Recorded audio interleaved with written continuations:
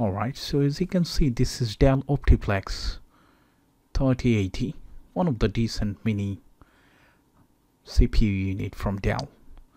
Unfortunately, this one doesn't have the Windows system, so today I'm going to install Windows 11 on it.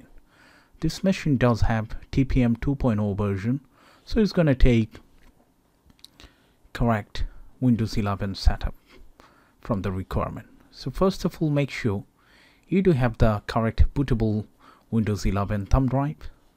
Okay, if you don't know how to create one, then you can check. The video link would be in the description.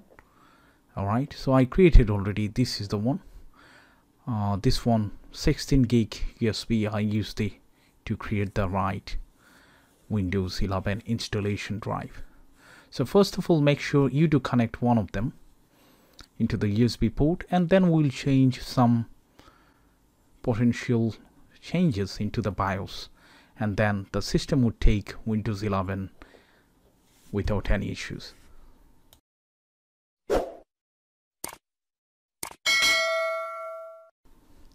Alright, so first of all, make sure the system is turned off, and then press the power button, and immediately we need to keep pressing F2.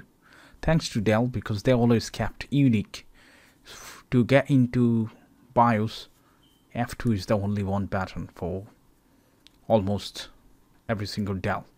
So there are a few settings that we need to focus on. The first of all, the boot sequence from the general section. As you can see, it has to be like that. And then second one is UEFI boot path security. There are two options that you can choose, either always the second one, or if you have confusion, then you can choose the never. Okay, so I'm going to keep it as it is. And then third one would be in the system configuration, which is called USB configuration. Has to be enabled, otherwise the bootable USB thumb drive wouldn't be readable from the BIOS. Okay, so once it's done, then we're going to go into security.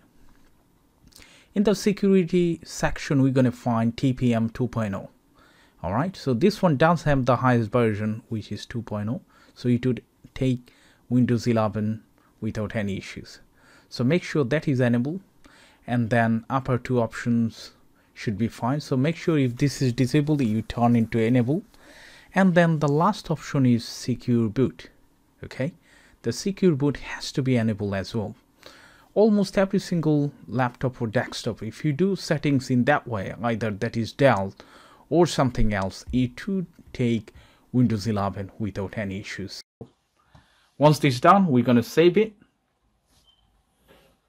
and we'll restart the system. Let's say apply, press OK, exit it, and keep pressing F12 while the system restarts.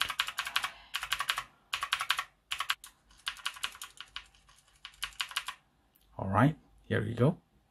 So the second option is my USB. I'm going to choose that one and hit enter. Once I do that, it's going to start up. It will take a little bit of time to get into the actual USB boot, and all should be fine.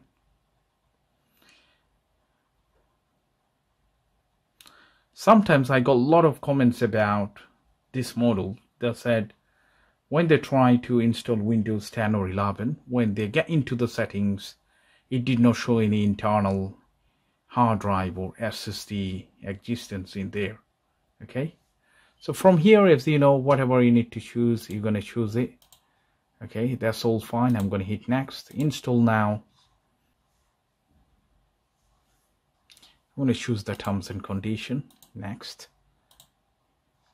As you can see, the internal SSD, it shows in here, present in here. Many people had problem. They said even there is 256 SSD, but I was not able to get this in there. Okay, it used to show blank.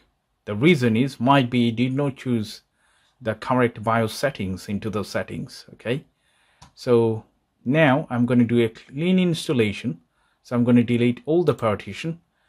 Remember, before you do that, make sure if you do have any important data in there, and if you want to save it, then you have to back it up somewhere else. So I'm going to press OK. Second one also delete. Okay.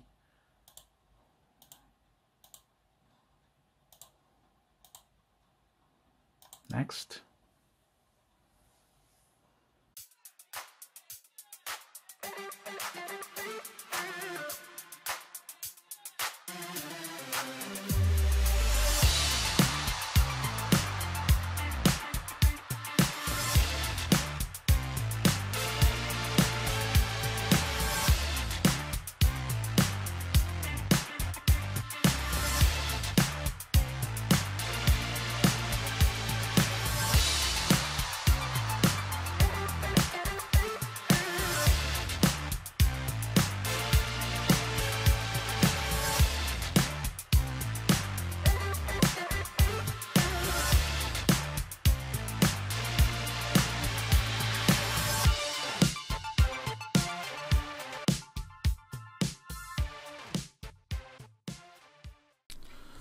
Alright, so finally the Windows 11 installation already done. As you can see, is successfully finished.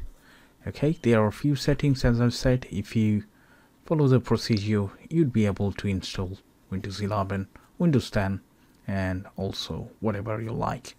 So still, if you do have any question, make sure you leave it in the comment section.